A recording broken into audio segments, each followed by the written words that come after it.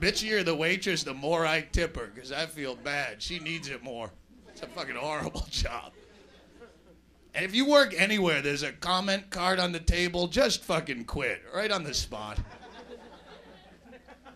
It's everything that's wrong with America is comment cards. People just love to bitch because they think they'll get something free. My waitress had an attitude. Fuck you. She makes $2 an hour and you're a drunken asshole. What do you want? You got your drink. What do you want her to tit feed your baby? What, you want a friend? What do you want? I found a hair in my food. Yeah, there's like 800,000 hairs on any given human body, but one little one winds up in your potato salad. You act like someone wiped their ass with your tongue.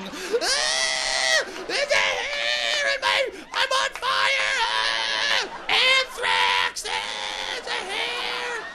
Fucking, you're eating dead flesh that was ripped from the rib of a slaughtered animal, sat in a fly-strewn meat warehouse for days.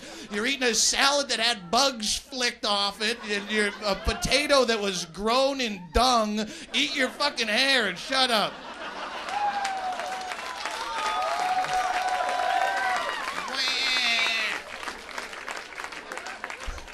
All the wrong people get all this shit. It's all the minimum wage people that get this shit, and it just circles around to other minimum wage people. It never goes up the chain.